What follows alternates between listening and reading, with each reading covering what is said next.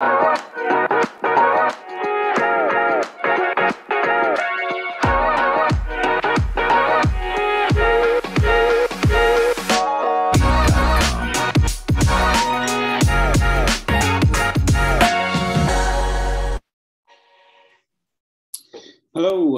good evening, everyone. My name is Joe Chris, and I'm from the Festival of Debate. For those of you who might not have come across the Festival of Debate before, we're based in Sheffield in the UK, and we run a number of in-person events here in Sheffield, but we also have a wide-ranging online programme that involves both local, regional and national activists and campaigners. And yes, and the object of the whole festival really is to bring people together to discuss the key social, economic, political, environment, historical issues of the day, all of the issues. And, you know, what we're really interested in and focus on is also finding solutions to some of these issues and some of these problems. Just before we begin, just going to do a few sort of brief housekeeping things. So at the Festival of Debate, we aim to create a safer festival where we care and look out for each other. We're committed to providing an environment that's welcoming, accessible and inclusive for all attendees and for all our team members and volunteers. In light of that, we've got the Q&A box tonight where you will be able to ask questions for our attendees, but we'd just like to ask people to be respectful and be kind and be inclusive as possible. If you're using that Q&A box, then you won't be able to ask any anonymous questions in the Q&A box today. I'm very pleased to introduce our chair for tonight's event. Could you please welcome Evie Muir? Thanks, Joe. Hi, everyone, and welcome to Change from Within, an examination of the racial justice movement within the violence against women and girls sector. And as I welcome everyone to joining us on this fine Wednesday evening for what promises to be an enthralling and mobilising discussion, I just want to kind of do a bit of an introduction. First to myself and to how we came to be here tonight. So my name's Evie, my pronouns are she and her, and I'm a domestic abuse survivor and specialist, specialising in the intersections of racialised and gendered trauma, in particular Black queer experiences of domestic abuse. I'm also a freelance journalist and the founder of Peaks of Colour, a Peak District-based walking club by and for people of colour only. Having worked in the violence against women and girls sector in Sheffield and South Yorkshire for almost 10 years, working with services who are committed to embedding anti-racism and LGBT inclusion into their practice, I've witnessed and experienced the ways that domestic abuse survivors with intersecting identities experience intersecting oppressions at both the hands of our intimate partners and the services that are designed to support us. My experience is that while the sector preaches trauma-informed practice, it only practices this through the lens of white, cisgender women's trauma and doesn't account for example, the trauma of white supremacy and white women's role in upholding this. Having experienced and witnessed so much racism, homophobia and transphobia and wider bias at both the individual and institutional levels, I've been left wondering if the sector is safe for me, a Black queer survivor, to work in. The conclusion I've come to is that it's not.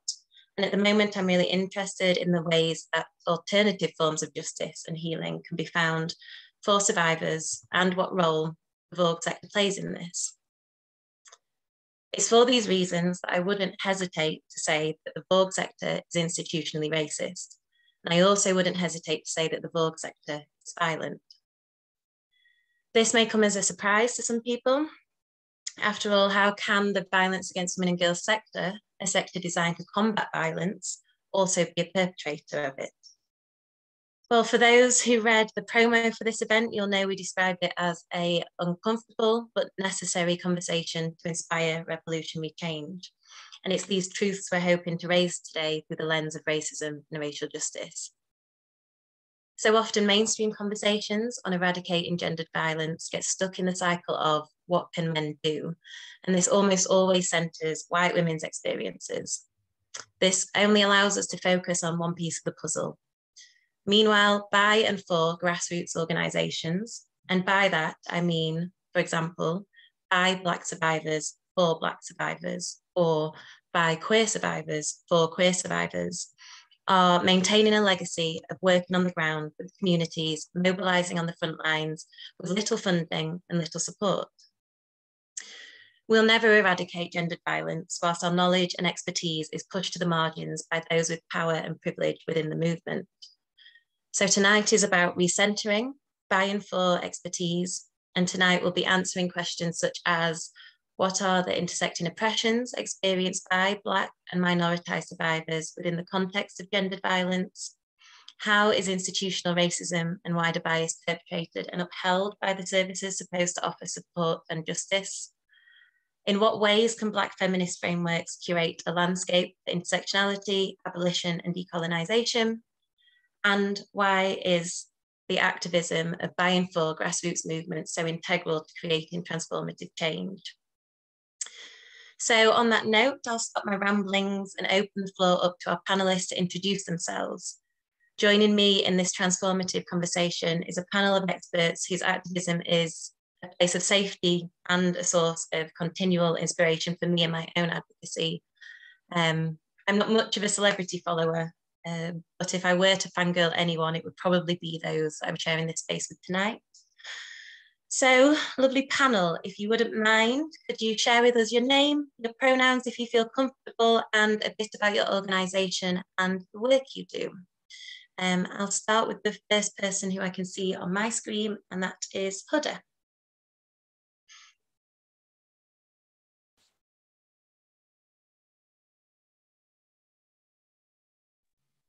Sorry, my laptop is a bit slow. So I pressed. Anyway, hello everyone. I am delighted to be here today.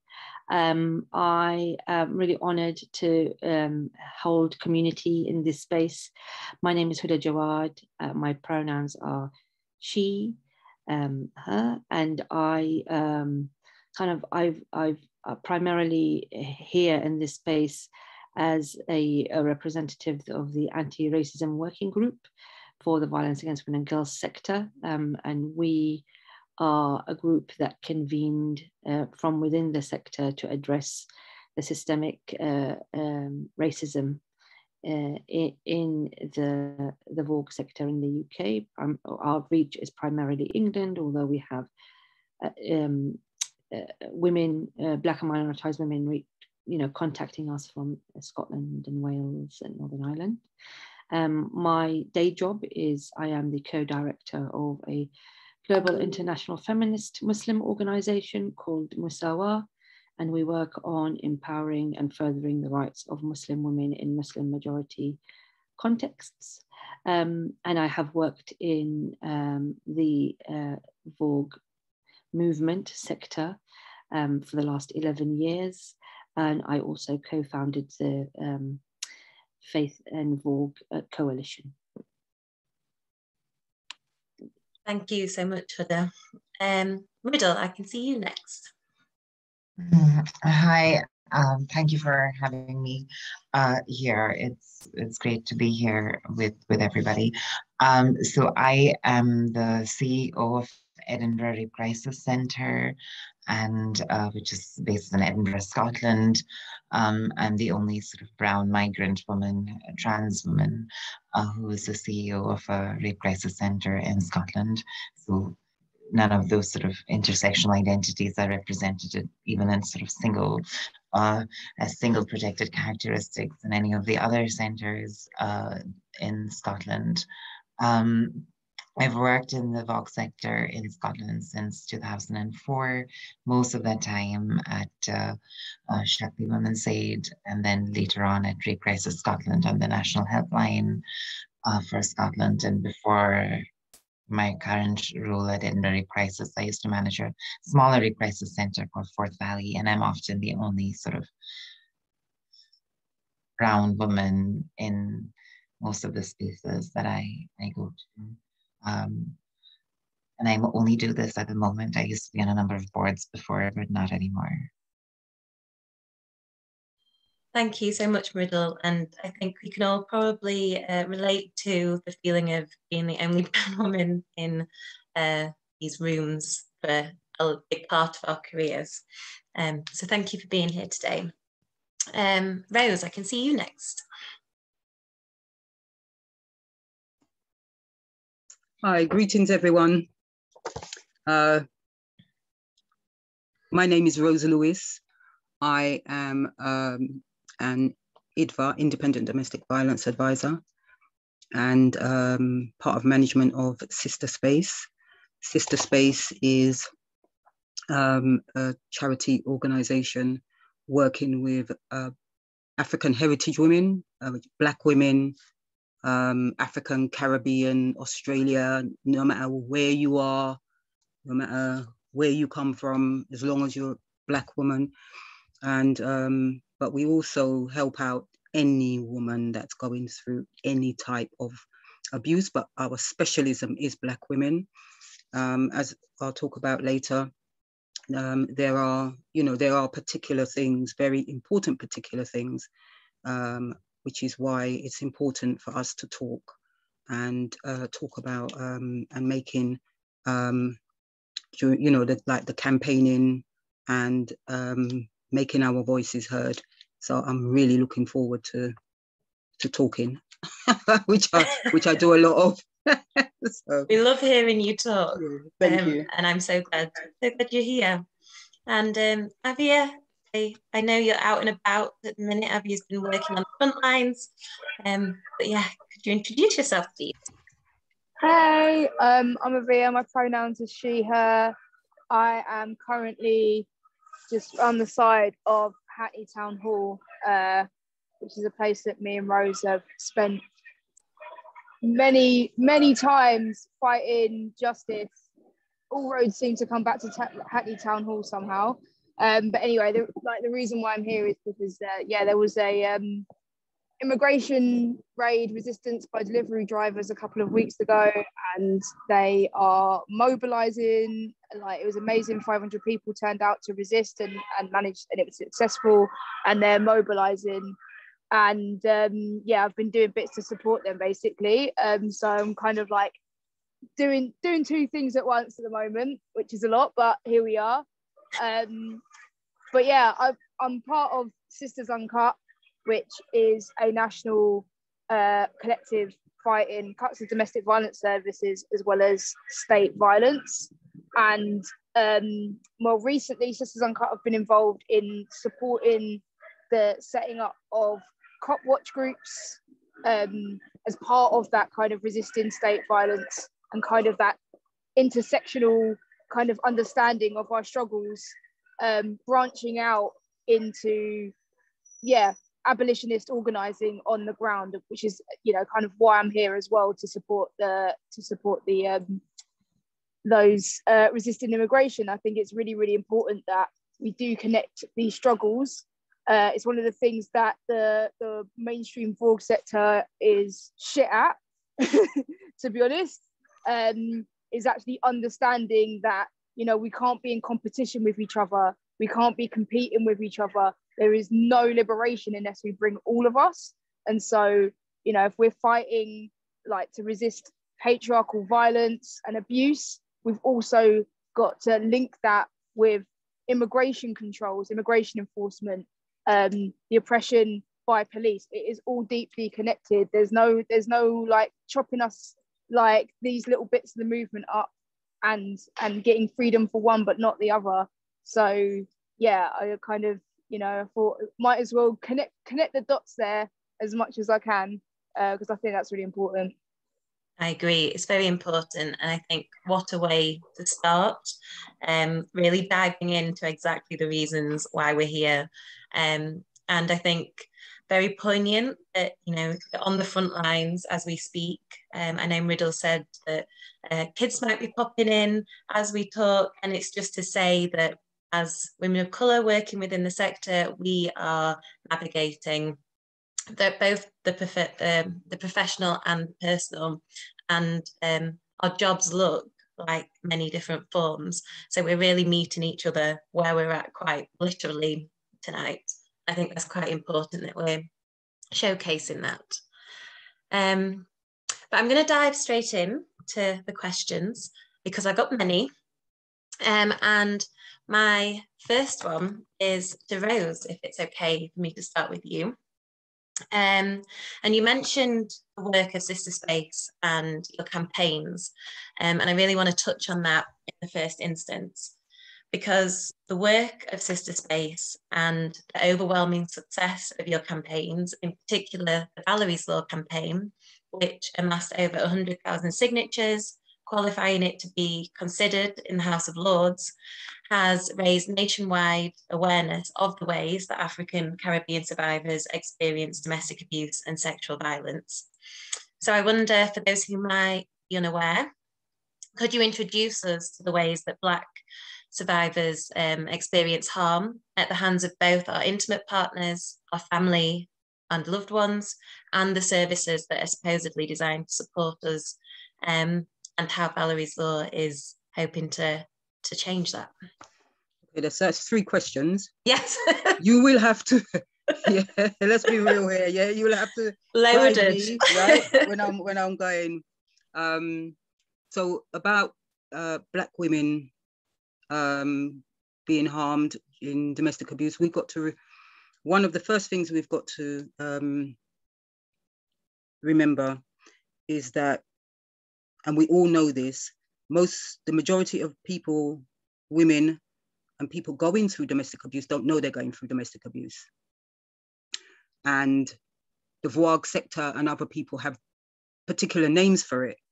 And in different communities, those are and may not be the names that they're going to use. Domestic abuse, most people know it as domestic violence. And when you tell them domestic abuse, and you know, they'll tell you they're going through, survivors tell you what they're going through. You know, they'll tell you it's financial, he keeps taking my money, or the family keeps taking my money. They'll tell you it's emotional. They will tell you, but they don't see it in the same way that the VAWG sector may well see it. Culturally, there are a lot of barriers. Culturally, there are a lot of, so for example, we know in African Caribbean community, you don't tell your business to anybody. Don't tell your business to people. You'll sort it out. You'll sort it out maybe through the church with your pastor, your priest, or whomever it is. Religion plays a big part. You can't say nothing because you may not have your papers. If you don't have your papers, immigration, it has a big part to play in it. If you do tell people about what you're going through, there's the shame, there's community ostracized, is it where you get ostracized for your community and your family? And it can be very, very, very harsh. And as we know, blame is always put on the person. Then you've got the whole kind of patriarchy thing in a lot of the countries that you come from. You know, stay with him. People will tell you, stay with him, feed him properly, look after him properly, do this, do that, and everything. And then, you know, it becomes your fault and he gets no blame in it. You know, he works hard, he's going through a hard time, the family's like this, and the closing up of the family, especially with the, you know, like family abuse also. And the whole thing is always about don't tell people your business. But then you've got all the other stuff that goes with it, language barriers, language issues. You have the history of Black people and all the services, every single service you can think of, we have a history with them. We have a history with the police. A lot of women will not report their husbands, their sons, their fathers, or whomever is doing abuse because of the relationship and the history with the police. You want the abuse to stop, but you don't want the police to come And it's possible that your son, uncle, father, whomever it is, can get killed by the police. So many Black deaths in custody with Black men. So there's, you know, there's all of that. We have a history with social services all the way back to from the 60s onwards. We have a history of the social services. They're just taking your child. So you're frightened to report because the first thing they're gonna say, you're a single mother. Remember, the stereotypes that we as Black women get is just off the scale. You're a single mother, you've got a lot of children. Some people have the audacity to tell the women that you've got lots of children by different fathers. The audacity to bring that in. And don't forget, the women are already going through a lot of guilt. As you all know, we have the whole thing with the NHS, although the majority of, a huge percentage of Black men and women, but we're talking about Black women work in the NHS. Our relationship with the NHS as patients and everything, mental health, even in terms of maternity and everything, there's a history there also. And also with the education system. I could go on and on about all that, but those are the main services who really are not friendly with Black women, African heritage people, women going through domestic abuse. That was the first one. What was the second one you said? The second one was Valerie's Law. And what is it and how is it trying to combat these issues that you've just spoken of? Yeah, so Valerie's Law, for those of you who may not know, just very briefly, Valerie, a woman community, she worked in the community, and she was actually helping women going through domestic abuse. She was murdered, tragically murdered. She and her 23-month-old daughter, Real Jazeera, they were murdered by Valerie's ex-partner. He murdered both Valerie and the baby. There were a lot of mistakes that were made. The review that was written showed all the steps that should have been taken and all the mistakes that were made. Now we decided, you know, we find all the time there are just so many basic mistakes that are made. And part of the reason why those basic mistakes are made is that people think that they know Black women, they know what we want, what we need, and they continuously talk for us, about us, but really don't really know anything. So one of the things that we said was, we went for this Valerie's Law, and Valerie's Law is just about all professionals who deal with African heritage women going through domestic abuse to have basic training and awareness about us. Those training has to be delivered by us, it can't be delivered by another culture, because we wouldn't be able to be expertise in somebody else's culture. And this is what it is.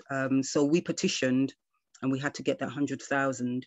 And all we're asking is, take the training, police, take the training, and you will know ABC, XYZ, how to go about it. You know, as I spoke about earlier, about language, about the stereotypes. I did not mention the word racism, but that is in big capital letters. And this is what Valerie's Law's training is about. The training that we have done with organizations, including the VAWG, Violence Against Women and Girls sector, really proves that it is essential that we have this training, because even the IDVAs, some of the IDVAs that we've trained, some of the IDVAs that we work with, some of the IDVAs that we speak to, and you know, you try to get help, some of their thought patterns and some of the things that they come out with is horrendous, and it really sets back the work that everyone is trying to do in all sectors. And so that's why Valerie's Law is very important. Thank you for the introduction to that. And I think what came out of that for me, as well as with the things that Avia was talking about as well, was that issue of intersectionality and the ways that we experience abuse in multiple forms from multiple arenas. You mentioned community, you mentioned in regards to immigration and different systems, education, health, policing. Having an intersectional understanding of the ways we experience abuse is key.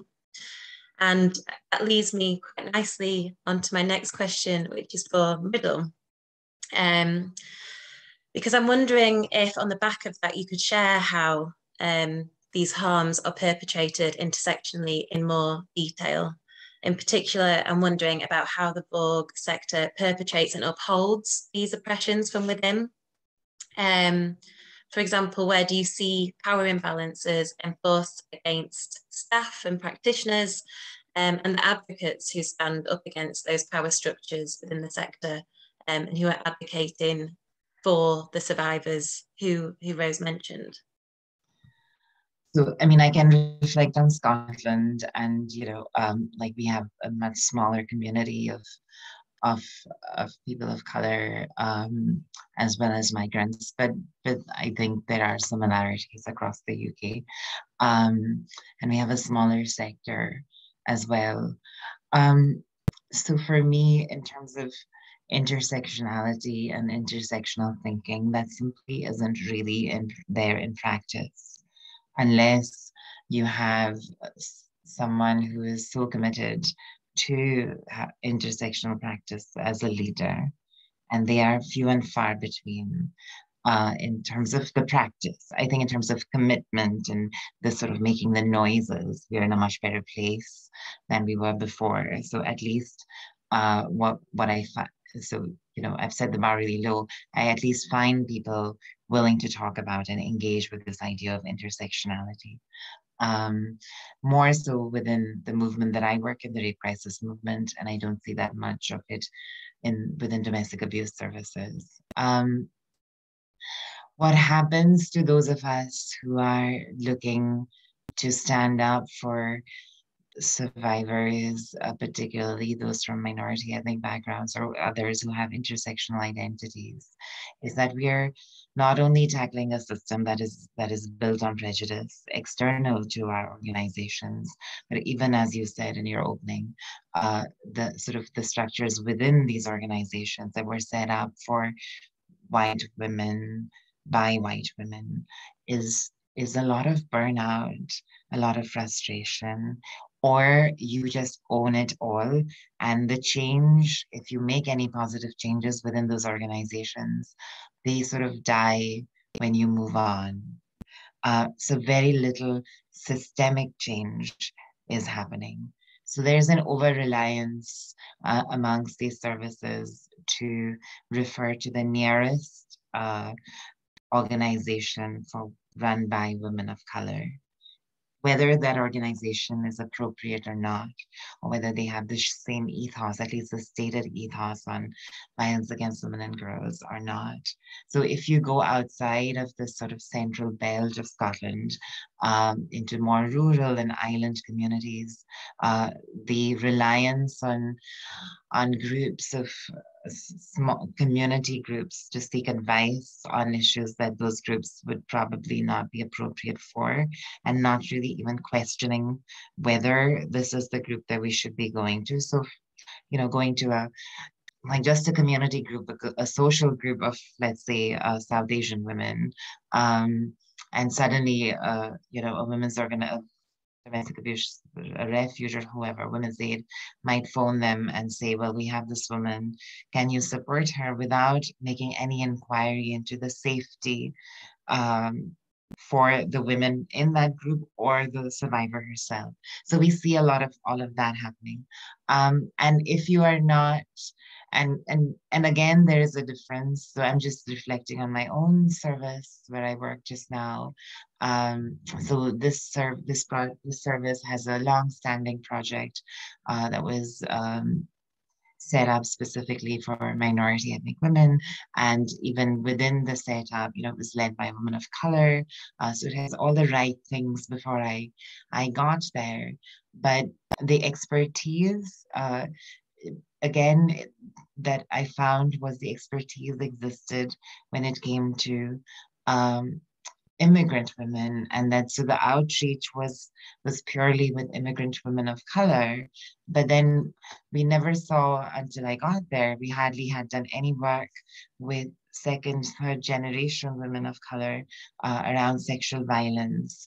And when we did get and it was only uncovered when we got a situation where there were these young women who had grown up in Scotland, and their experience of sexual violence and their risks, they look so different, but that expertise wasn't there, but also like the investment in thinking about the differences within our communities as well, that's often missing. So with all the best intentions, we still had so much that was missing, and that led to some really sort of dangerous risks for the women that were being supported. And it just happened that, I happened to start working there, and I happened to ask those questions because that case was somehow told, like as a CEO, you don't hear about all the cases. So in passing, someone told me about it, and then I had to think about, well, have you thought about all of these things?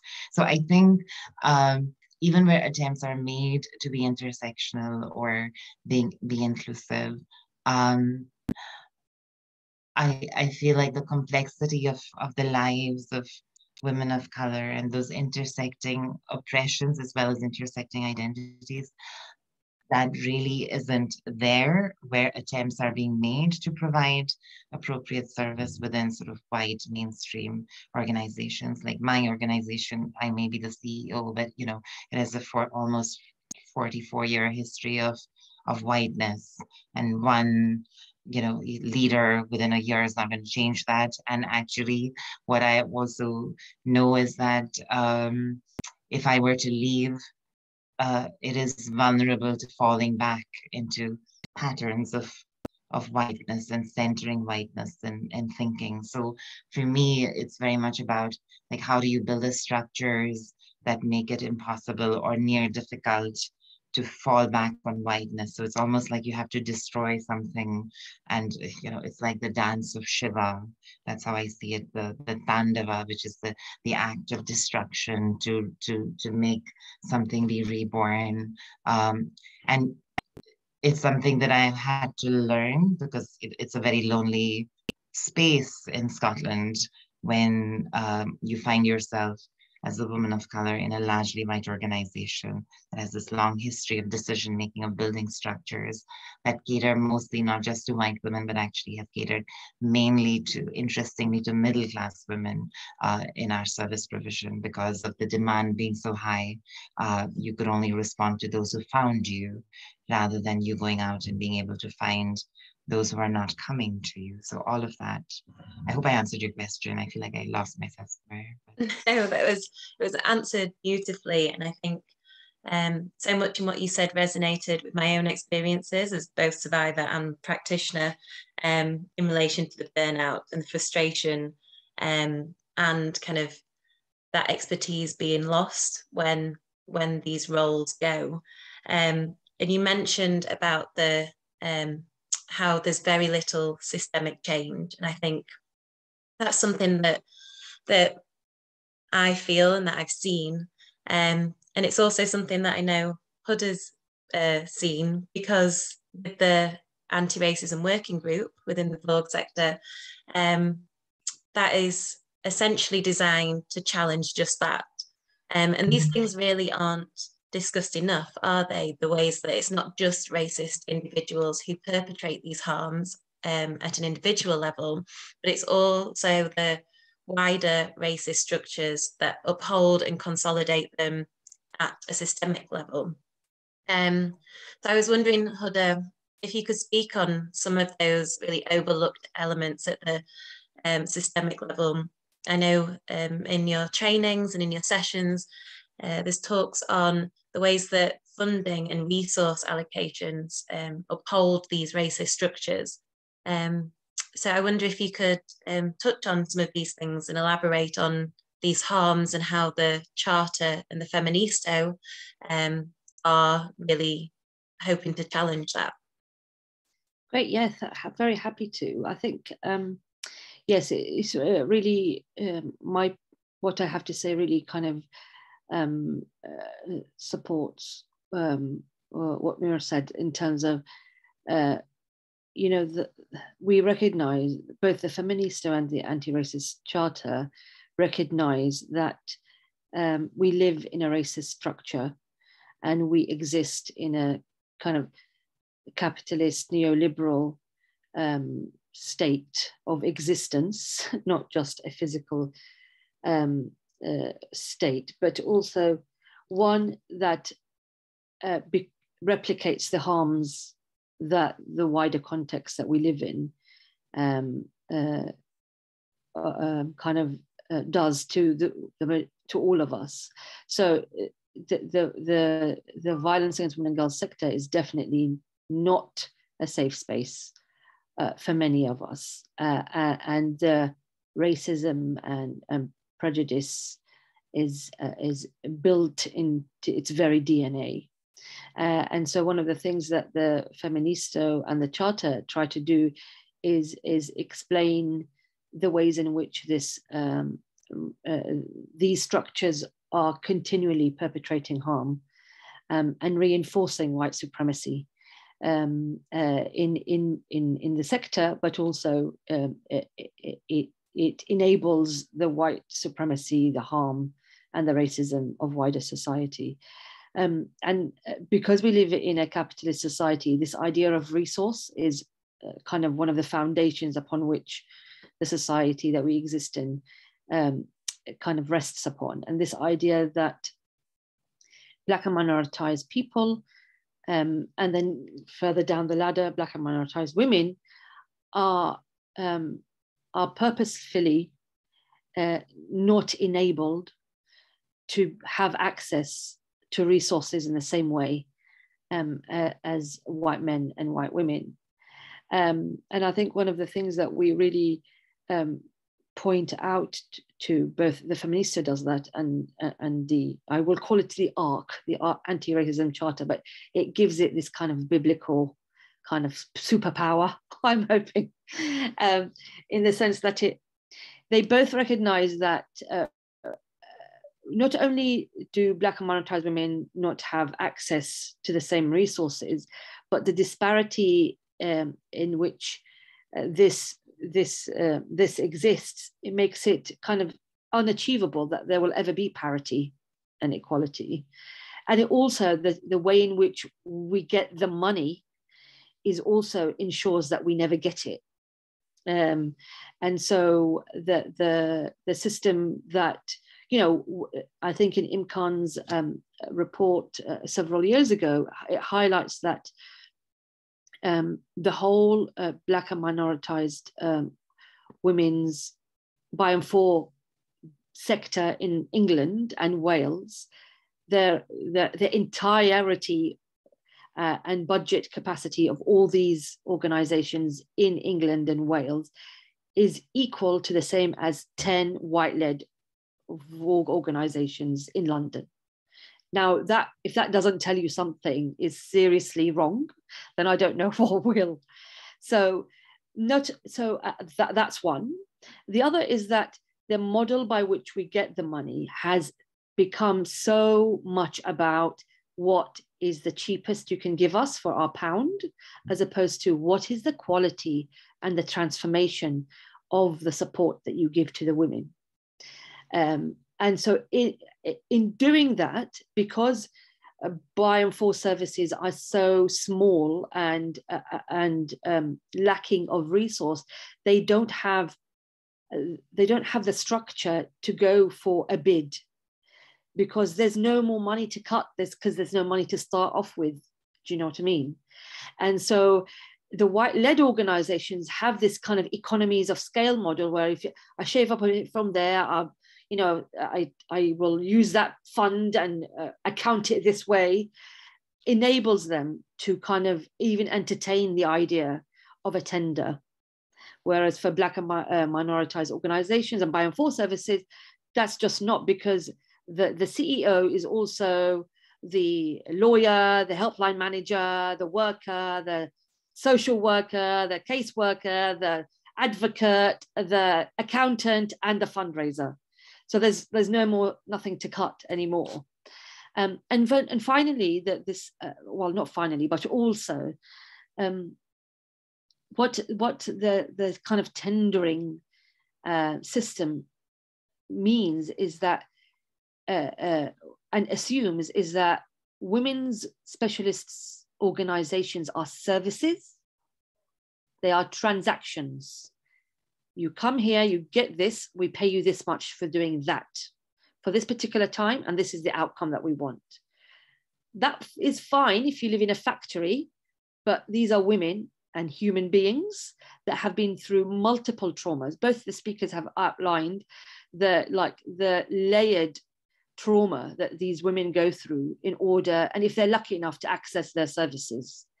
And that kind of expertise cannot be found in generic services that are well resourced, let alone specialist women's services that are white-led.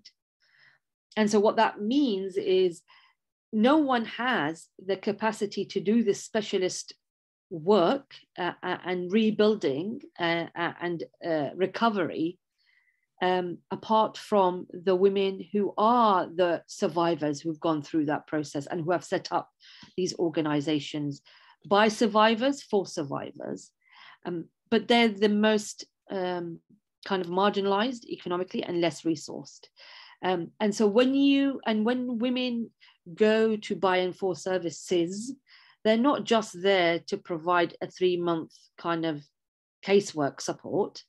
They also do education, they do family therapy, they do support for the children, they do trauma-informed care, they fight immigration, they fight housing. Not that I'm not saying that, white-led organizations don't do these things, but white-led organizations can get money for this bit of the work in a way that Black and minoritized and buy and for services cannot, because then they are deemed as exclusive and not inclusive of all women.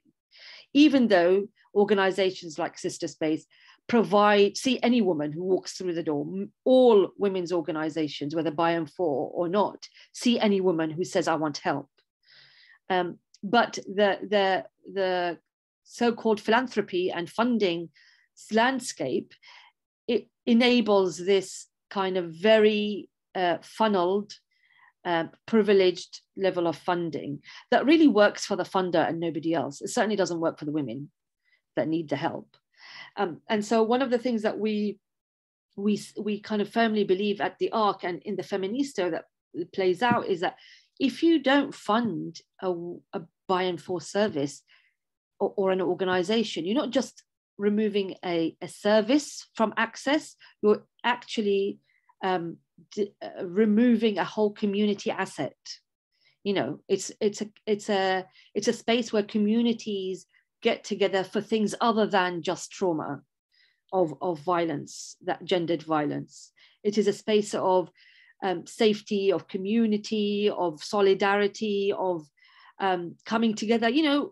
Many buy and for organizations run food banks. They advocate for children who are impacted by racist schools practices, by housing, all of that stuff. And if that was done in a white-led organization, it will have a budget of £2 million at least. But these organizations survive on less than 20,000 a year. And so when one of the things that we're very clear about in the Anti-Racism Charter is calling that out and saying it very clearly. And so the added layer of complexity comes when white-led organizations do two things. They appropriate the work and create a project for Black and minoritized women, and on top of that, they go into partnerships with buy and for services out of the goodness of their own hearts, because it looks good to the funder that we're doing a kind of a partnership bid, and we can tick the box of equalities and diversity because we're getting, you know, the logo of a particular organization, of by and for organization, to do the work. And I'm not saying by and for organizations don't know this. They know this inside out, but it's become a survival strategy. And so the gain is never immediate. It's always with the hope of long term. Well, if I get this, if I go into this funding with this organization, maybe I will have a track record of funding, and therefore future funders will feel that I am fit for purpose to spend their money that they got from pillaging our community anyway. And also it's about kind of the possibility of extended funding, etc., etc.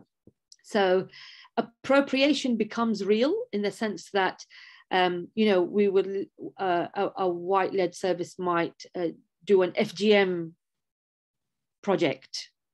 It has no knowledge, it has no cultural literacy, it has no literacy of the trauma and the experiences of these women, the community experience of what it's like, as Rose said, you know, women are harmed by the men, but they have a duty to protect the men, because if they say anything against the men are dead.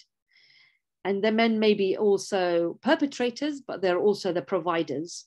They're also the husbands and the brothers and the lovers of these, and the partners and the priests and the community leaders and the interlocutors to that harmful space that is called wider white society.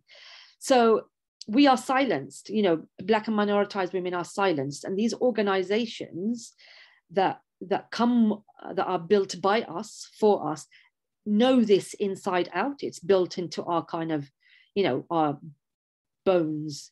So we have found very creative and compassionate ways of dealing with that. And for white-led organizations, it's like a blunt instrument. It destroys anything in its path. And so appropriating a service like that, and so the funder or the local authority, which where most of the money comes from, or increasingly less now, will say, well, so-and-so are providing that service, so you don't need to be funded. Thank you very much. And anyway, they can see more women for the pound, and they will see more people. So, and it's more inclusive. So I think these are the kind of manifestations of racism in our sector and harm that we at the Anti-Racism Working Group do not mince our words around and require accountability for. And the Feministo, it supports that, because the Feministo came about because increasingly after the presentation of the Anti-Racism Charter to white-led organizations, white organizations started saying, yes, we believe in this, but we're going to tweak it a little bit to suit us and our context. And there was, you know, Black and minoritized women in the sector felt, you're now whitewashing our Anti-Racism Charter, that's not going to happen. And so the Feministo came to say, as Black and minoritized women in the sector, the only anti-racism work that we recognize as authentic and rooted in racial justice is the Anti-Racism Charter. So you can have your equality and diversity and inclusion officer, you can have your policy, but if it doesn't adopt the Anti-Racism Charter, then it's not something that we recognize as truly intersectional or anti-racist. So I think I've harped on about. You're making me angry, so I'm going to stop talking. But yes, it's a very infuriating topic, let's be honest. And I mean, I noticed we were all nodding emphatically all the way through that. And there was so much in what you said that really resonated. I think that statistic early on is damning. I think most of what you said is damning. It's really, you know, we're really highlighting things that we know that often go unsaid. And I think, yeah, the appropriation of the work needs to be underlined, highlighted, circled, and the fact that the charter itself became appropriated encountered is, yeah, it's really telling, and it really reinforces why we're doing the work that we're doing. And I guess for my next question, I'd like to come back to Riddle, because like I said, the conversations that we're having are really long overdue. They're really honest, and they're really exposing of the VAWG sector, really as the shambles that it is, if we're being blunt. And I guess as a CEO of an organisation that sits within the mainstream sector, what do you think the future looks like for the sector? And how can survivors navigate these services in the present, knowing that it might not always be safe for us to do so? I mean, first of all, I just wanted to reflect on something that Huda said about white-led organizations. But now that I am in an organization that has been white for so long, I would say white majority organizations, because there are many challenges for even as a leader, you know, and normally when we are talking about this, we think about leadership, but as the leader who is brown, the difficulty of leading a team that is largely white, and then implementing changes and practices that, you know, that I learned in Shakti Women's Aid, which was about, you know, not just going the extra mile, like walking 100 miles along with survivors to get things done, and to try and get them to think about that for all the women we are working with, even though it is not written down in an outcome. So simple things like, you know, we have a kitchen, a functioning kitchen in our office, and of course, like, it's been COVID, but you know, the idea that we could cook meals together and maybe offer some to survivors. It's like I was asking them, I don't know, to climb a coconut tree and break down coconuts. You know, it was so difficult to even get them to acknowledge that maybe their CEO can cook food for them, let alone survivors. You know, things like that bring about that change is hard going. And of course, there are questions asked of leadership if they are not the white cisgender woman, that you would never dream to ask a white cisgender woman who is a leader, by those who are by those who are, you know, sort of quite distant from them in the organizational structure. Like if you make a decision, they'll ask you, like, are you qualified to make this decision? Or send an email across the whole organization to ask you to not make that decision, because that's not how things are done here. But thankfully that doesn't happen anymore, because you know, I know how to fight back politely. So, I mean, I think that's what I've learned from white women, passive aggressive conversations. But to answer your questions, I think, like, so my world has become very small since I have this role, and, you know, and the sector I work in within Scotland, like the rape crisis movement within the VAWG sector. I am filled with hope, is what I want to say. I think in the 16 years that I've been in this movement in Scotland, at least where we've reached is not so much leadership, but there is an interesting workforce, mostly made up of new young feminist women who maybe don't always get it right in terms of intersectional practice and so on, but they're definitely very keen to hold us accountable on intersectional thinking. And so that fills me with a little bit of hope. However, for survivors at the moment, it is dire. So even, you know, just reflecting on Huda, who's talking about the project. So as I said earlier, like, we do have a project that was set up for BME women. That's the term that was used. But the way it was set up was actually, it was not about appropriation. There was a genuine gap in terms of sexual violence services for women of color in the city. And both the organizations, the women's organizations that are by and for, didn't have capacity, were not able to address. So there was like, they were involved in the design of that service. And so it felt comfortable, and it feels comfortable to have this service here within our organization. But it was interesting, just reflecting in the last few weeks, we've received some tampon tax funding to run a first language support, which will run based within Edinburgh Crisis, but will operate in 2 other centres as well, because they would never, and there isn't the population yet of women who would organize to set up a service, a VAWG service, by and for service. So to address those needs, because women are waiting on their waiting list and needing sort of Urdu or Arabic or Polish or Chinese, Cantonese support. So we got this tampon tax funding, but we're in that now it's about 4 or 5 months, and I'm already thinking about legacy and worried about like what happens when I leave, something that I alluded to earlier.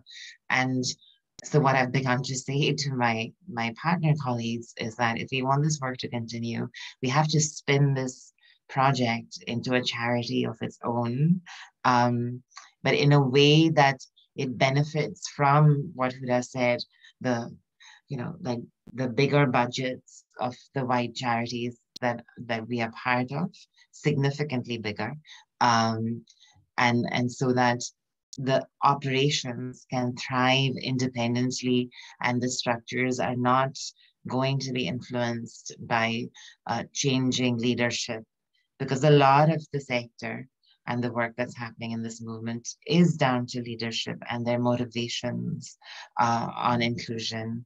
And often intersectionality, I find, has come to mean white women with other protected characteristics, which in some ways is great, but it's also easy to do. Sorry, someone is tired, but I think for women of color in Scotland, the situation is dire. The more rural and the more small town you are, the less likely you're going to get the safety and support that you need. There will be prejudicial questions asked of you at intake. Like already we are in a patriarchal system, particularly for domestic abuse services, where you can't even have a conversation with a brown woman or a Black woman or anyone who appears to be an immigrant, even though they may not be, whether the first question is like, are you entitled to benefits? Like no one gets asked that, but we are still asking that. And the othering starts from your very first interaction, no matter what the service is, whether it's a by and for or a white service. So I think it feels, I like to be hopeful. The reality is that it is dire, but for me to be convinced that my hope is justified, there has to be systemic change. And in Scotland, we have the funding scenario is currently under review. So most of us get a significant amount of funding from the Scottish government, and not so much, at least in the rape crisis movement, not so much through tendering and so on, but we simply don't have any sexual violence services for women of color. But we are in the middle of the beginning stages of a national review on how funding is done. And I would be very interested to see in the outcomes of that, if any special provisions are made for minority ethnic women. I mean, they have the opportunity because they're starting something new, but will they take that is the question. Hope I've answered some of it. Absolutely. And I think the focus on hope and the fight for hope is really key.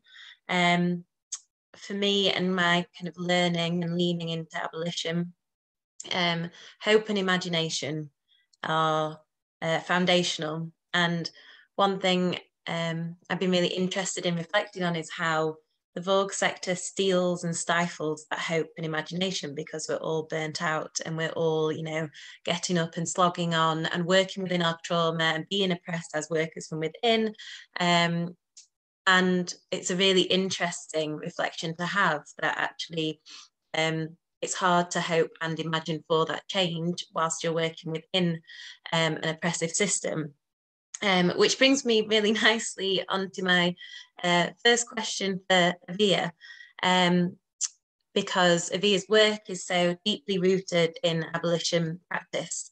And I wonder if we could explore this a bit deeper, because it has to be said that the VAWG sector is so deeply connected with systems of policing, criminal justice, and carceral punishment. So we can't really talk about the abolition of one without seriously talking about the abolition of the other. So I wonder, Evie, if you could introduce us to an abolitionist understanding of VAWG, and if you'd have any advice for survivors like myself and practitioners like myself who are really trying to reconcile our activism with our experiences, our traumas, our righteous anger, and yeah, what your advice would be to those of us who are struggling to imagine and hope for that society where justice is transformative. Lots of questions again, I'm sorry. That's all right. I will start off with abolition in the VAWG sector, and then if I forget, I might ask you to remind me of the other That's points. Fine. But yeah, I think that as it stands at the moment, you're absolutely right. The VAWG sector is like very much integrated with the state structures, and so it's really hard to imagine sort of abolitionist feminism, or like how you survive abuse and violence outside of that. I'm going to move away from these guys, are really loud. But I think it hasn't always been that way, and there are really important reasons as to how we got to where we are now. So when the sort of domestic violence, well, it wasn't a sector to begin with, it was like a sort of network of support. Often, you know, local women and feminists basically just like broke into squats in the 70s and decided, you know, like that they'd had enough, that they wanted to create support for themselves outside of men's control, you know, and up until that point, the role that capitalism had for them was to sort of be wives and mothers in the home, and you know, they were kept there through violence, and the state sanctioned that violence. The state basically gave men the authority to beat and rape their wives into submission, and that was acceptable. And so when a lot of women like broke into these squats and they set up alternative places to be that were safe, they understood that the police and the state were very much part of their oppression. It was kind of the root of their oppression, actually. You know, their husbands would go out and would get, you know, often into situations with the police, especially if they were Black. And then you know, the state gave them the authority to mete out that kind of abuse on their partners. And so when they were envisaging something new, a lot of the people that set those things up, they saw that as outside of the state, and they really wanted to build something new, build something that was self-sufficient, for women to be able to support themselves outside of the things that oppress them. And so the way in which those spaces were run was really different. It wasn't like, you know, they normally would have at home, like someone telling them what to do. Things were decided collectively. People used mutual aid. So like if one woman had already been to the housing a few weeks before another, she would go and support the new woman, things like that.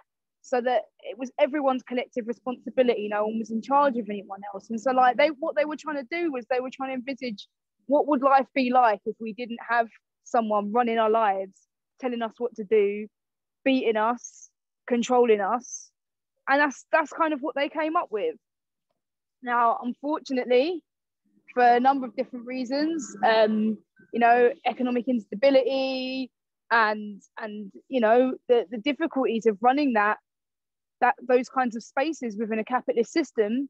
You know, it's very hard to run things like that within a capitalist system sustainably. And so eventually, you know, they'd set something up that was saving women's lives. They were saving people's lives. And so they were kind of hit with this like problem of, all right, well, what do we do now? Do we, you know, try and get money funding to keep it going? Or, you know, do we face possibly closing? And in this country anyway, because we had a welfare state, they decided to go with the state funding. And that's kind of the situation that we're in now, is that, you know, a lot of the domestic violence sector, especially the much bigger charities, are kind of a part of the state. And especially the mainstream ones, you know, they've got into a situation year after year, decade after decade, where they will do anything to maintain that funding stream, you know, even if it means working with the police and the Home Office at the expense and the safety of Black women, of, you know, women who have got insecure immigration status, because if the Home Office is offering them £1 million, the Home Office is offering them £1 million. And that's one of the things that I most, you know, when I first like encountered Sister Space, one of the things that I was like most inspired by was that they're one of the few spaces like in the sector, if you can even call them that. I don't even really consider them part of the sector because they're so different, that would not bend over backwards just to get the funding, that would not basically sacrifice the most vulnerable people they support in order to get a bit of money here or get a bit of money there. You know, they would stand up to the state, and obviously they were massively punished for it, but they were prepared to take that risk. So, you know, in terms of understanding that in terms of abolition, I think it's really, really important to understand that we like organize in a long tradition of people that have been imagining what a world would look like outside of interpersonal violence, but also outside of the police systems that also like maintain our repression. And there are groups, there are collectives, and there are spaces and services that are still doing that. So I guess, like, you know, kind of getting more into the specifics of abolition and where that fits into it. I think, you know, a lot of those the domestic violence services that I was talking about, or the first spaces, you know, here in Britain, had that kind of understanding of the police. They didn't want to work with the police. They saw them as the oppressor. So there's always been that history. I guess most recently, sort of abolitionist feminism has come from a lot of Black feminists in the US as well, or like the most recent kind of like iteration of Black feminism has come from abolitionist feminism has come from Black feminists in the US. I'm thinking of people like Angela Davis, like Ruth Wilson Gilmore, and their kind of understanding of these things is that, you know, over the last sort of 30 or 40 years, what we've seen is a deepening crisis of criminalization of working class communities, and particularly working class communities of color, particularly Black communities, and white feminist, you know, what they call carceral feminists, like sort of mainstream domestic violence and VAWG, or whatever you want to call it. They've really argued for more prisons, more police, longer prison sentences to deal with the issue of domestic and sexual violence. And for sort of 30 or 40 years, they've worked very closely with the state to make that argument. And what's ended up happening there is, you know, that hasn't you know, been felt by all perpetrators. It's been felt by the poorest perpetrators. It's been felt by perpetrators in the Black minority community. But white and middle class perpetrators, they're never going to be touched by that. And what we've also seen is it's massively criminalized survivors. So the police often don't really care who the perpetrator is. They don't, you know, when the police come to a domestic violence incident, they're very often not thinking about feminist ideas, about liberation from patriarchy. They're just thinking, this is just an incident. I want to get this done as quickly as possible. And you know, I worked as an IDVA for years, and it was very, very, very, very common. You know, things like a survivor defending herself against a perpetrator, and particularly if she was Black, that would be considered violence. You know, if he had scratch marks or something or marks on him that were defense marks, that would very often be considered aggression, especially if she was Black, especially if she was a migrant, and especially if she, you know, didn't know how to navigate the criminal justice system as well as the perpetrator did. He could manipulate it. And so what we've seen is, you know, these mainstream domestic violence services who have invested very heavily and have worked very closely with the state, arguing for more police, more prisons. You know, it's really focused on it's really heavily focused on, sorry, some people going past, on communities of colour and working class communities. And it's also deeply impacting survivors. We've seen a massive, massive increase in the criminalisation of survivors. And so it's out of that context that sort of abolitionist feminism was saying, hold on a minute, this is not working. We've got to find another way. We've got to figure out a way to address harm in our communities. And it's not about, you know, it's not about that thing of like, oh, don't snitch on a brother, da, da, da, da, da. It's not about that. It's about, we have to find ways to address the real harm in our communities without perpetuating it by relying on prisons and police that are simply harming us further and deepening our criminalisation and deepening survivors' criminalisation as well. So yeah, that's that bit. What's the go on, remind me what the next bit was. The next bit was advice for those of us who are kind of navigating both either accessing support in these services or working within these services.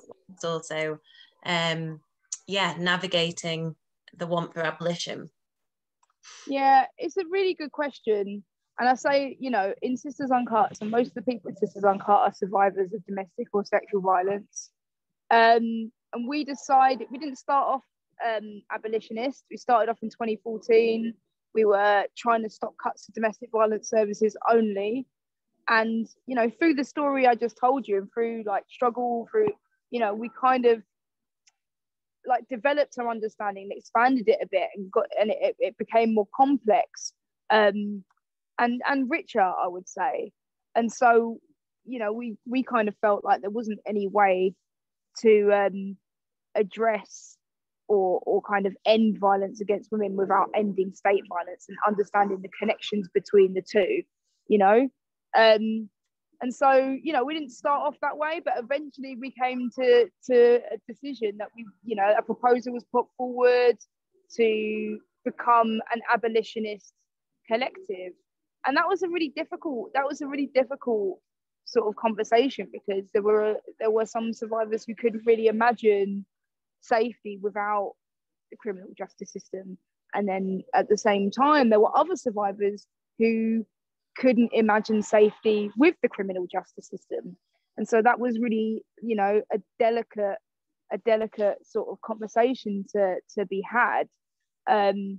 So, you know, for anyone who is a survivor that is thinking about that, I really want to emphasize that, you know, there's no, how you're feeling and how you're responding to it, that's not something that you need to feel bad or guilty about, or like you're you know, feeling scared or feeling vulnerable and feeling worried and sometimes feeling like you do need to call 999. That's not something any survivor needs to feel guilty about.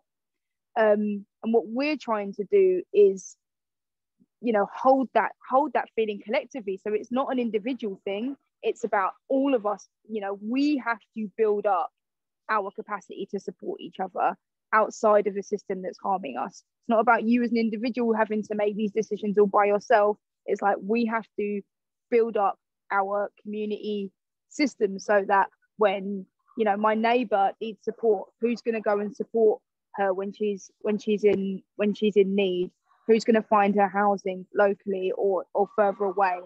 It's about building that up so that we're collectively holding it, and it's not about an individual feeling like I'm a bad person because I needed to, you know, those systems weren't there and I needed support.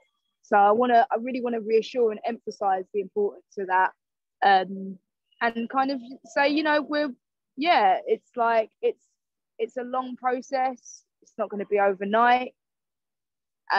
We're making strides, and just, you know, that hopefully the more we build up the collective, the more the collective can hold those things for survivors. Thank you so much. And I think key to everything you've said there is that idea of collectivity, a move away from individualization, a move towards community, and ultimately what that means is coalition building, essentially. And I know that both yourself and Rose won't mind me saying that there's been a coming together of both Sister Space and Sisters Uncut to explore the differences between movements, namely the differences between the ideas of reform and abolition.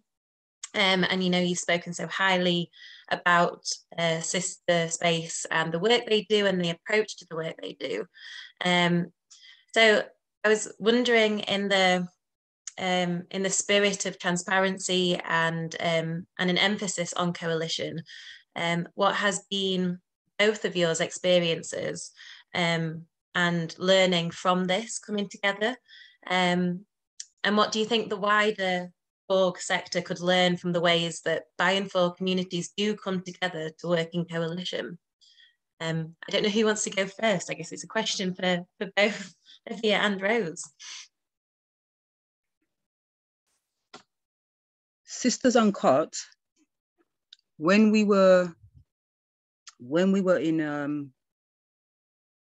in problems with Hackney Council, Sisters Uncut unapologetically came to our aid. A set of young people, different races, different backgrounds, and they came and they helped us. They are one of the very, you know, many people who came and helped us to be where we are today. And all that was based on trust. It was based on injustice. It was based on the right thing being done by the people who are supposed to be in charge, who's supposed to be looking out for the women who are going through different kinds of abuses, who come to your services, who I presume you get money for from central government or wherever you do.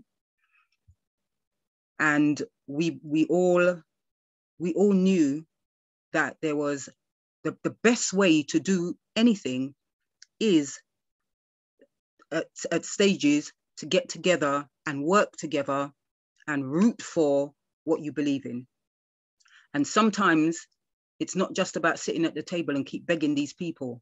Yeah, we, like, as everybody knows, you do it the right way. You're nice, you're polite, you know, you go through it, and then you find that there are all the different organizations, especially the grassroots domestic abuse services.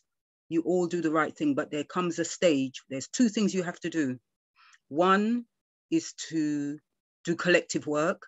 It don't mean to say that you take away, that the other group takes away your voice or what you do. And two, you have to speak up. you got nothing to lose. You got everything to gain by speaking up. And I think with us and Sisters Uncut, we complemented each other, because there was, like I said, like me and Ngozi, who were the little bit more mature people, and then you had the young people who came with another way to do it.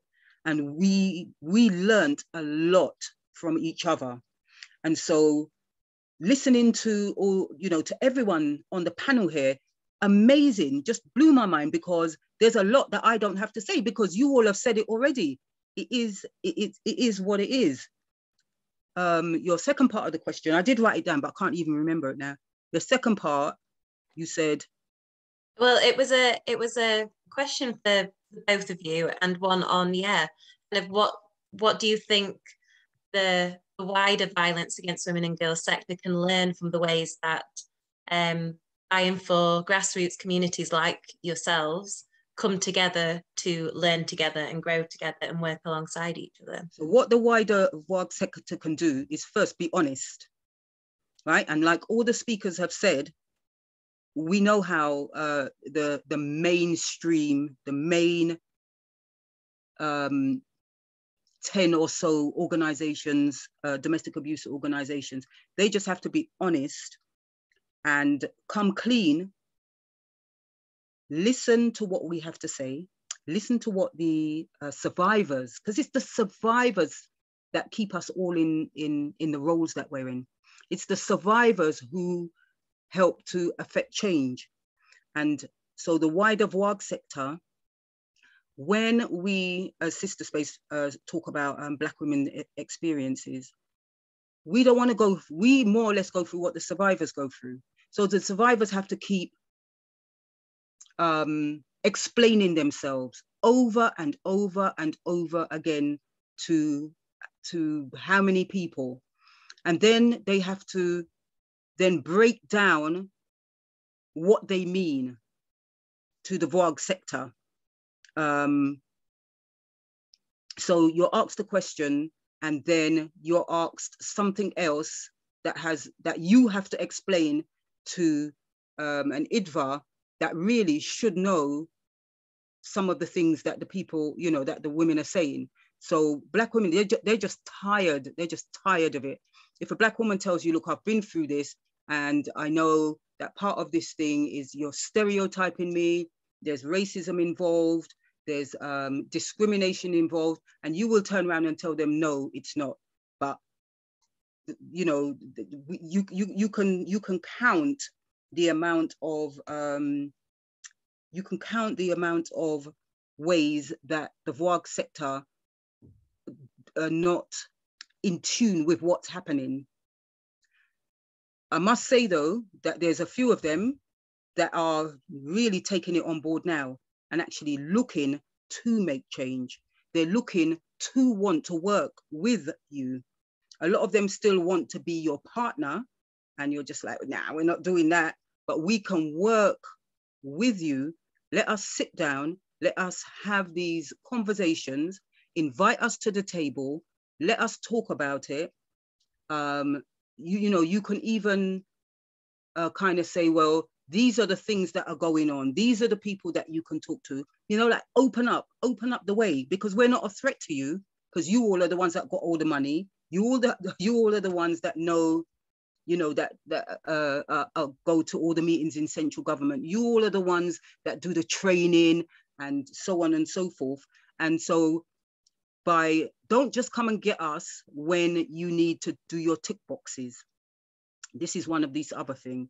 You will come to a Black group, a Muslim group, or some other group when you want to tick boxes. Do that long before. But it's essential that we all sit down at the table. It is essential that we are allowed to tell our truths.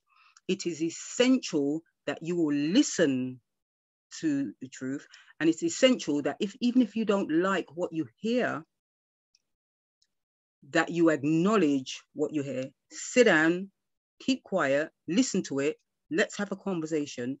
But also it's essential that you listen to the women. So we will bring you or tell you the women's experiences, and based off of that, you can then open up the floor, you can then open up the way to make changes, because that is what's needed to make changes. Huda said something so important, and we get this at Sister Space all the time from the VAWG sector. People have the cheek to ask us, are we professionals? They ask you things like that. When you challenge them on the way that they think that you should work, and this is the way that mainstream work, as soon as you do something different, they're like, are you qualified? Are you qualified to know that? No, this is how it goes. No, this is how, and we're saying, no, but this is how we work. This is how we do it. Yeah. And this is, we work for the women, and we take instruction from the women for what they want. Now, we talk about partnerships and working together, but you have to have that same thing as well with the women that you work with. It is like a partnership with the women that you work with. And so it should be with the VAWG sector also. And my other point is, in fact, let me just quickly, other point is, we, there, for us in the Black community,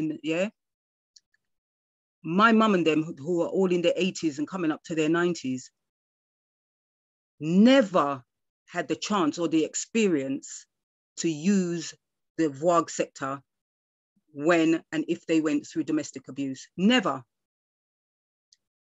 They didn't have nowhere to go. Nobody would offer them places to go. It didn't matter whether or not they were going to take it. But you can imagine now with this whole Windrush thing, because they're of the Windrush generation, they never, ever had the chance to experience any of the VAWG sector. And even now, nobody talks about them. So this is why specialist organizations are essential. This is why it's essential for there to be, because the question is about partnership, isn't it? And this is why it's essential for us to all sit down so we can say to them, this is what's happened. This is what you can never be able to deal with. This is what we can do. This is what this other organization can do, and then sit down. But it's honesty. It's been sitting at the table. It's not talking about us, and it's not talking to us, and it's about letting people have a voice and say and speak their truth. Yeah, I had more, but I can't even think. I'm just like, And oh, and this and obvious. Somebody said again about the new young feminists that are coming through. There is a big issue, like that I'm saying. There is a big issue with a lot of the young people that are coming through. They have their views and they've got their ways of doing what they're doing, but a lot of them are willing to listen. A lot of them are looking to join together and to have conversations and to talk about things as well. And that is very, very refreshing as well. And we just got too many people who like to talk. Yeah, a lot of these organizations just like to talk. And you just wait so long for something to happen, for something different to happen. So we need movement. We need things to happen, and we need it to happen much, much quicker than it is, because lives are still being lost. You're so right, Rose. Thank you. And yeah, I guess, Evie, do you have anything to add in addition to that on the concept of coalition building? Definitely. Yeah, personally, I'd say I've learned a lot from Sister Space. First of all, initially, having gone through the domestic violence sector myself as a survivor and then as a worker, I'd never been exposed to a space like Sister Space that really has completely different take on what it means to create safety for survivors. A completely different approach. It's comforting and comfortable, and it's informal, and it's not like sterile service provision that's just you know, jagged and like you can't, you've got all these boundaries and it's you know, you can't say this, you can't say that, da, da, da, da. There's none of that. And I didn't really know that you could still have that.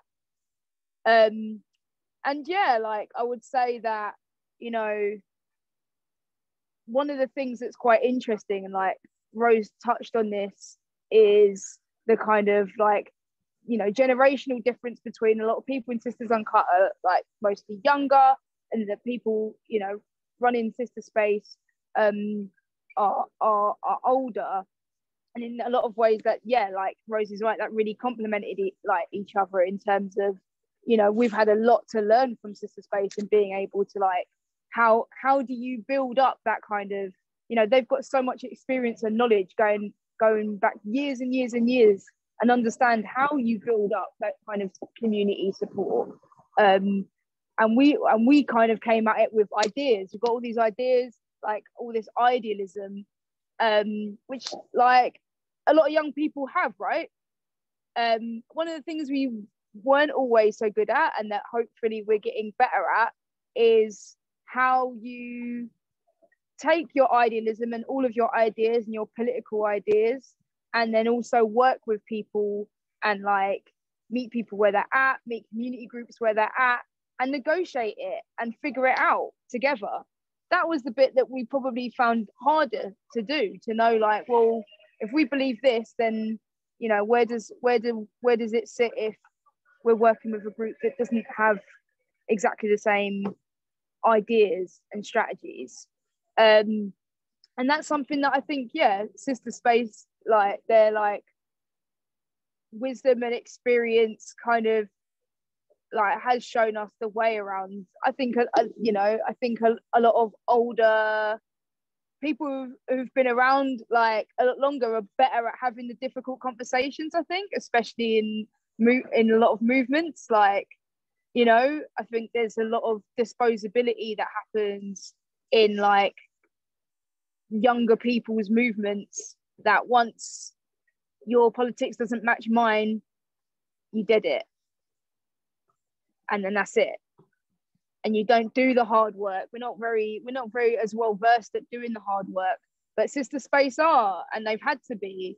And like, I find that, you know, when I speak to a lot of people that have been organizing for many, many years, they're much better at that kind of thing, knowing how to build coalition, how to work together, how to identify the things that you have common ground on, and how you're going to get through the difficulties, the differences. So yeah, and you know, yeah, we've chatted to Sister Space about, you know, our ideas about abolition and what kind of world we want to see, and what motivates us and what makes us passionate. And yeah, like, I don't know, I feel like I've learned a massive amount from Sister Space, like in that respect, and continue to learn from them. And I think the importance around coalition building, it's not a romantic thing, it's a difficult thing, and it takes a lot of work, it takes a lot of emotional labor, it takes a lot of like going back after you've had difficult or awkward conversations, like mustering up the courage to go back and go again, because that's what builds trust, that's what builds resilience. Like, and if you can find it within yourself to do that, you know, when you've like maybe had, you know, I've been like in long drawn out meetings with different groups of people, and you think, oh, I never really want to go back to that.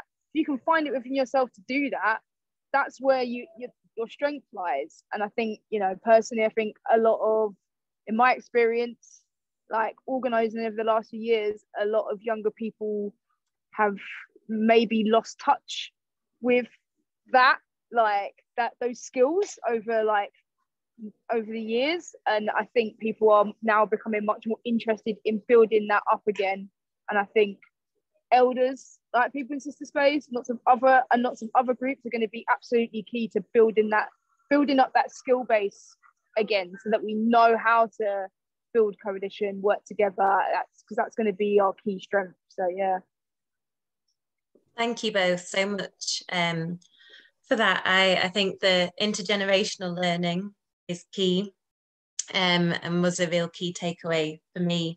And also something that sprung to mind was how the responsibility of holding those spaces can't solely be on us as the buy-in for organisations, because when we're returning to those spaces that have caused us harm, I'm thinking of myself in particular, we need to know those spaces are safe, and that's really important for the white-led organisations to be working on that, to ensure that when we come into coalition building spaces that we're not harmed further. So I'm conscious of the time, and I've got one last question for Huda before we move on to the Q&A. I know we've been chatting behind the scenes about whether or not to ask this, but I thought, yes, let's go for it, and maybe a quick answer if possible, and then we can move on to the Q&A. For those of you in the audience who have questions, feel free to start popping them in the Q&A box at the bottom of your screen. And for now, my final question, Huda, is in relation to, I suppose, workers like ourselves, and we've talked about how survivors accessing support experience harm, how the system harms us, and today there's been a lot of talk about those negatives. But for me, the Charter and the Feministo are undoubtedly rooted in a practice of change. And I've attended almost all of the workshops and seminars led by the Anti-Racism Working Group. And as a Black practitioner, there's a real sense of validation and determination and optimism that underpins all of this. So my last question is, what advice would you give to Black and minoritized practitioners like ourselves who are working in the sector, be that white-led organisations or within buy-in for organisations within such a white-dominated sector, who may be struggling to reconcile their own traumas, their activism and their practice all at the same time? It's a big question to end on. So I'm sorry. I'll try and be brief, but I think it's really relevant. I think you're absolutely right. Doing this work is kind of paying the rent for being on this planet, I guess. I think what's really clear is this is toxic material that we deal with, whether it's the harm of patriarchy or the harm of racism or classism or any other harms. And I think one of the many things that I have really struggled with is that boundary between the personal and the political, because you know my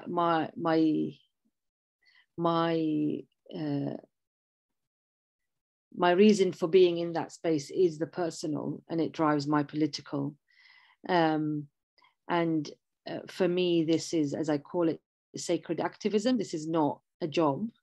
For all of us, it's the same. It's not like we're well paid or have great benefits to this work in terms of, like, you know, holidays or any other kind of HRE type things. We are in this work because we want to bring about a just society that values people and puts human beings at the forefront, not systems or, you know, an elite of people.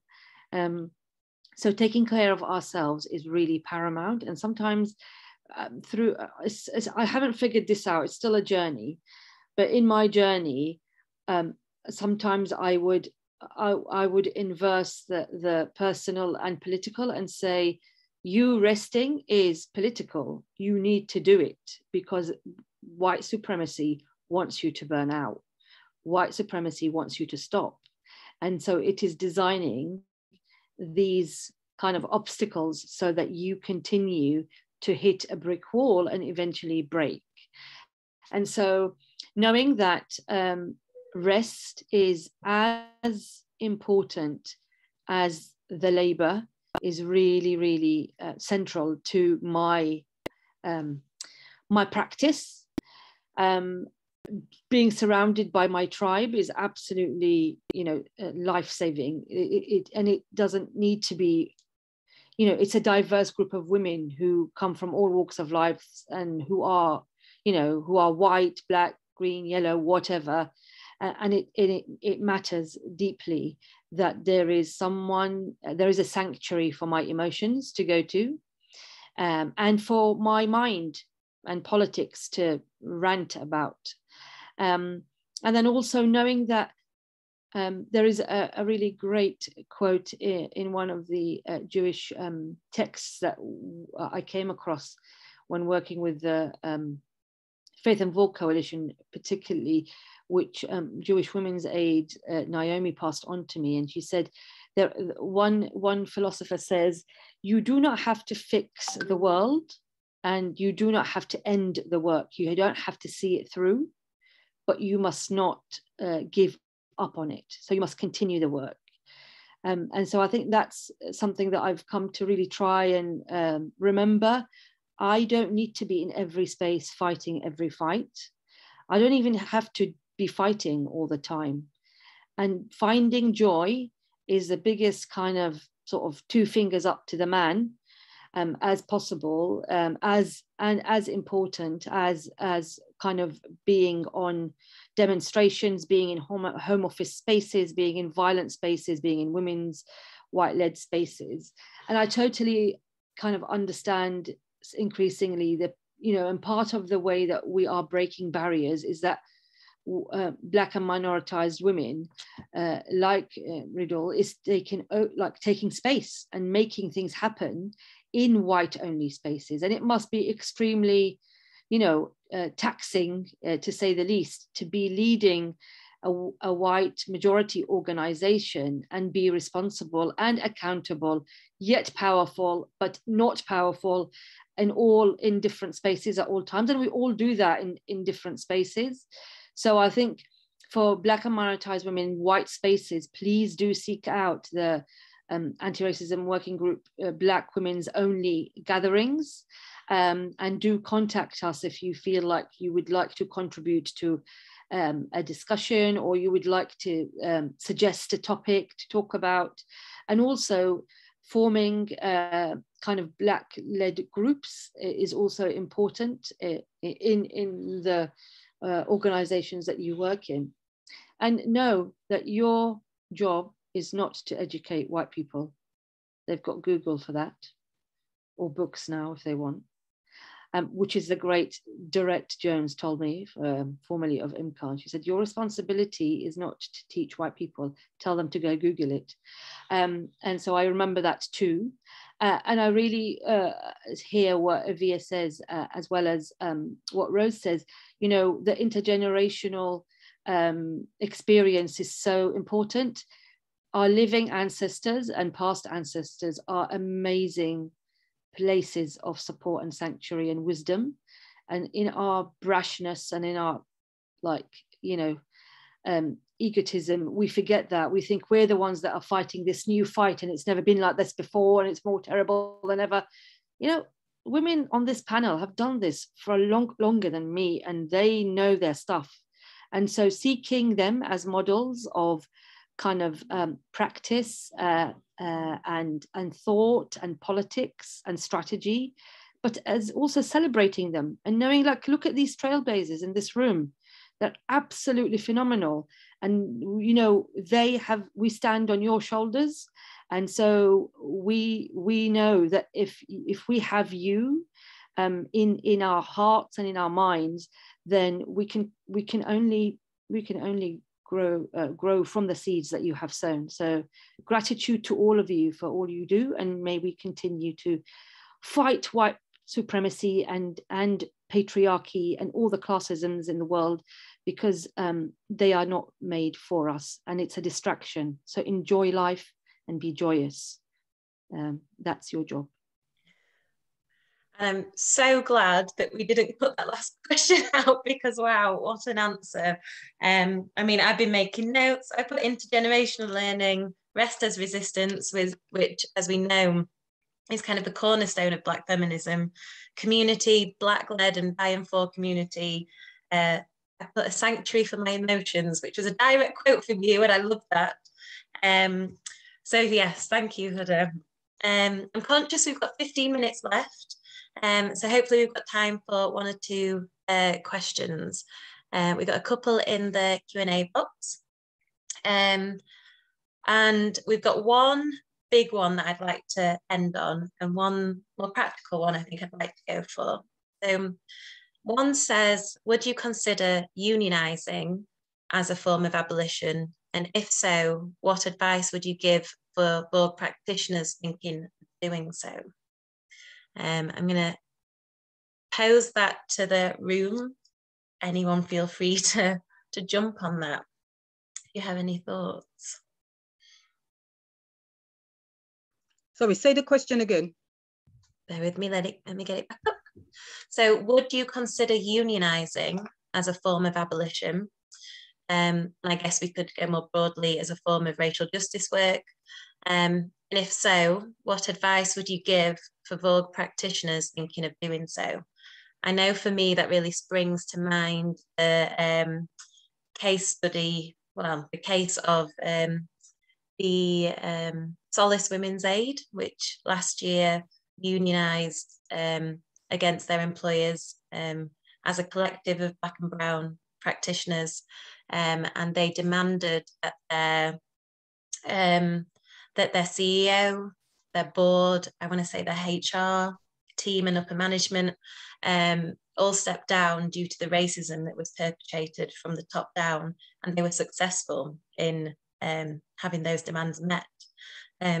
So that is my initial thinking on that topic. I know Evie has disappeared somewhere, probably to go fight battle on the front lines. But yeah, but one of the things that needs to be done. Sometimes you're in these meetings and you think you're back in the 1960s, 1970s, because there's one Black person on the panel. There might not be any other person of as they call them, people of color, nobody from a different religion or different background. The CEO upwards, all the way down, is white, and nobody sees that there's a problem with it. Nobody kind of even sees that's why you're still fighting the same fight, which that should have, that you should have gone way clear past that a long time ago. And so all the services need to really look at from the top down to make sure that you just don't have the token Black person. Because even in these meetings, when you're sitting there and you see the token Black person, most of them are going through hell and high water, because they're the ones that have to be the spokesperson for everything Black. And a lot of people may not think that all these things happen, but they happen all the time. It still happens. So every VAWG sector, your board, your chairperson, your this, your that, whatever all these titles these people have, you need to have more people, a better representation of people, even in terms of IDVAs. Most of the VAWG sector do not have a nice cross section of IDVAs working for them. So in terms of just being true and honest and reflecting the population, that's the first thing that all of them got to do. If we're doing about Valerie's Law and the training, one of the things that you need to train the people up at the top. The people up at the top never want to do no training, yeah? But you're getting paid by MOPAC or whomever it is that you're thinking. And so it's always the people down that's doing all the work are the ones that's taking the flak, because decisions are made from the top. And a lot of them have to do as they're told from the top. And if the top are racist and they're prejudiced and they're very discriminatory, and a lot of them don't even like women, yeah, because of the way that they, what their policies are like, then there is a huge problem. And if we're saying to you all, come now, management, come on and do some training, don't take offense and think that we're just, you know, being as we call it, boasty. We're not being boasty. We're just saying you all need to come down and learn something new so that you can have better staff, you can have a better service, and what is it, better, is it best practice that they call it? They call it best practice, but no best practice can happen if people from the top think they're too nice to come down and learn. Yeah, all of us here are still learning. All of us here still go on training courses. All of us here still come on panels and talk and try to, you know, and try to make things happen. Yeah, we don't get as much money as you all, but we realize and recognize that for the people that we're working for, they need to know that we're still very functional. And that's the bit about them people up at the top. Thank you so much, Rose. I'm conscious of the time. Does anyone else have any thoughts on this one in terms of unionising, or are we happy for me to ask one final question from the audience? Yeah, you can do the next question. Oops, I better come off. I better. Okay, so, and I've just seen Huda has answered this in the Q&A, but I wonder what other people's thoughts are, because it's a biggie, and we're gonna end with a bang. So the question is, given the flaws that you've listed, and we've listed a lot of flaws tonight, given the flaws that you've listed, do you think that the VAWG sector in its current state is reformable? Or is the apple too rotten and do we need to move away from it to a new model? And I quite like the metaphor used, which we see so often used in regards to the police, the rotten apple. But yeah, it's a big question. Is the VAWG sector in its current state reformable, or is it too rotten and we need to move away to a new model? Huda, I know you've answered in the chat. Do you want Can I just say very quickly, it is reformable, but we have to hold them to account all the time. That's the solution. End of story. All this talk, hold them to account and keep at them, and it will be reformed. We're the best ones to reform them. That's it. Full stop. Riddle, I see you've taken yourself off. Yeah, I think it is reformable. There's a real, like lots of number of the speakers spoke about, the sort of, I think they need to move away from their trust in police and government in the way that they have, trusted or believed. I think trusted, even though some of them might be cynical. There is this feminist patriarchy that exists within this sector, and the sort of comfort that comes with seniority that needs to not be so comfortable. So it is transformable. I think I agree with Huda. It's the workers that will keep the transformation going. And it's for leaders to really, I know that we have hierarchies, but we can run our organization as collective, consultative spaces. And then we run it as that you will make good, inclusive decisions. Not always right the first time, but definitely you can get there. It is absolutely possible. And, people die. So there will be others with youth and passion and joy who will come and make things better. Thank you so much, Riddle. And for anyone who hasn't seen Huda's comment underneath that question, Huda put, there's definitely room for transformation. We just need people to keep the pressure on the leadership to carry on doing the work. Workers have been very clear in pushing their managers to carry on the work. It's all our job to keep pushing. So, whew, what a note to end on. I don't think I could say anything to top that.